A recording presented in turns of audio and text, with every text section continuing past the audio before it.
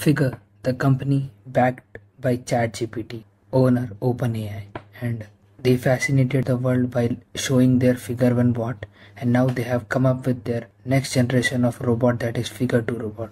And according to them, it is the world's first commercially viable autonomous humanoid robot. So I have looked at the whole webpage and found out the key points. So we'll be looking at that as well, and we'll be also looking at the demo, the glimpse of which you were seeing over here. So let's see about the bot. Actually, if you see the dimensions of it, right, 5 feet 6 inch height, and the weight it can lift, and its own weight, speed, and all of it are very analogous to a common man. So some of you who are seeing this for the first time would ask the same question that they have mentioned over here: why a human form factor? So according to them, they say that we have designed our world in human form for the humans, so this kind of form factor will be best. So it's a point some people agree and some people disagree. They are coming up with this kind of a bot, so they will surely show this as a benefit of it. So that is that. If you look at their workings, right, if you click on AI and if you go on to this web page, you can see how these humanoid robots are trained. So first, they have a fleet of Figure 2 or Figure 1 bots which generate terabytes of data per day. Now this they filter out, to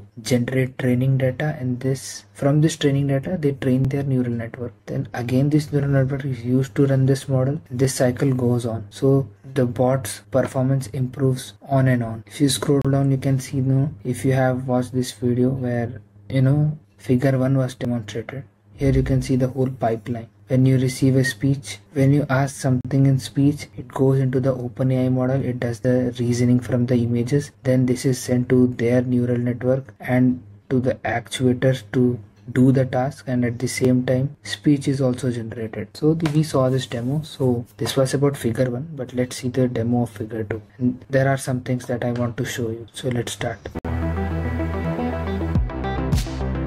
Now let's look at the details one by one, right? If you see the foot, actually they are padded for grip and they look like shoes if you ask me. Let's move on. You can see the actuators in the legs.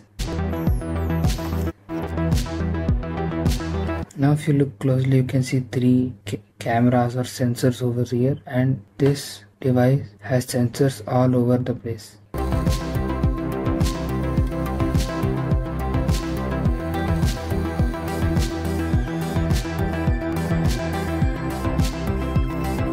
Now you see the dexterity of the hands. It is something better than Figure 1 if you ask me, and closer to Optimus dexterity, because I think still Optimus dexterity is good. I think not fast as Figure 2. I think this has the best dexterity, but at the second place I think we have the Optimus. So let's play.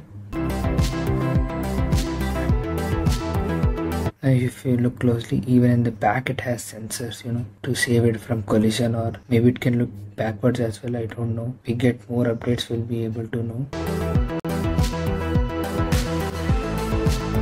Now if you look at this cloth like covering which has been given, Optimus was also projected to have this kind of thing, so we see some kinds of inspiration from other companies as well. In the end, we have 2 big cameras over here. So this could be the main camera which records vision, and others could be the sensors.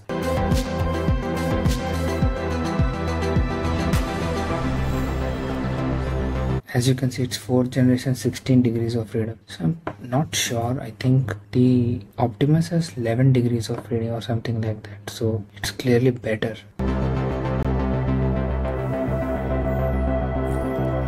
Yeah, as we know, it has 6 cameras. As we looked at the various sensors and cameras it has all over its body.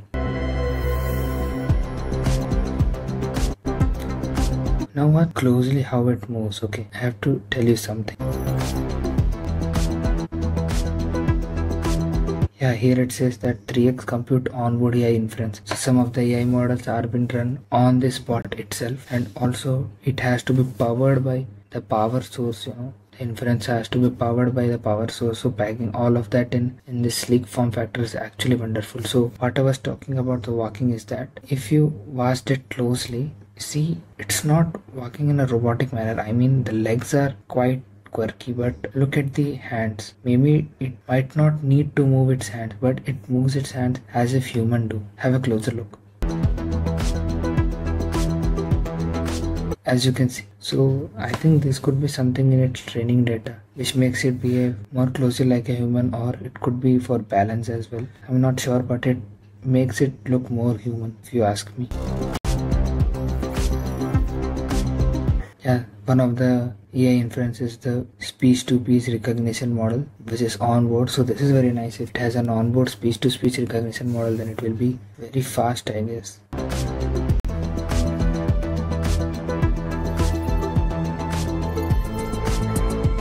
Okay, it has a 2.25 kilowatt.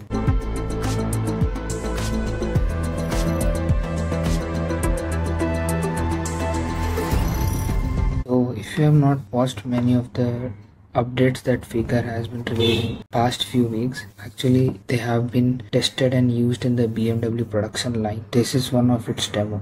Have a look how it works.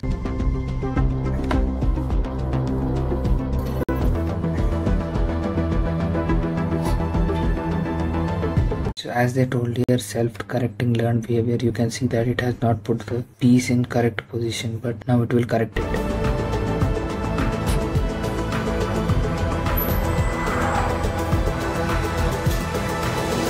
So this was the Figure 1 demo. If you go on to the master plan, right, you get the insight of what they actually want to be. Here you can see they say that we see three major business opportunities in the long term. First is physical labor. According to them, 50% of the global GDP is human labor, which accounts for a whopping $42 trillion. So they think they can reduce this cost and actually make businesses profitable and economical. But what about unemployment? That is something that they would not show actually, and it's obvious, right? Now consumer household, this is something we all have been fascinated, right? 2.3 billion households worldwide and 700 million aging population in need for at-home care. So no, there are many people who need care, 24/7 care. So I think this is a very nice area where these models could be used. And here they are mentioning space exploration to build new worlds, even to do small repairs in our space stations or space telescope, we have to send humans, becomes very risky for them. So this is something very nice. I think this is something which nobody would argue that is bad or has a negative side. So this is what they have come up with, and Figure 2 is actually very promising, and I think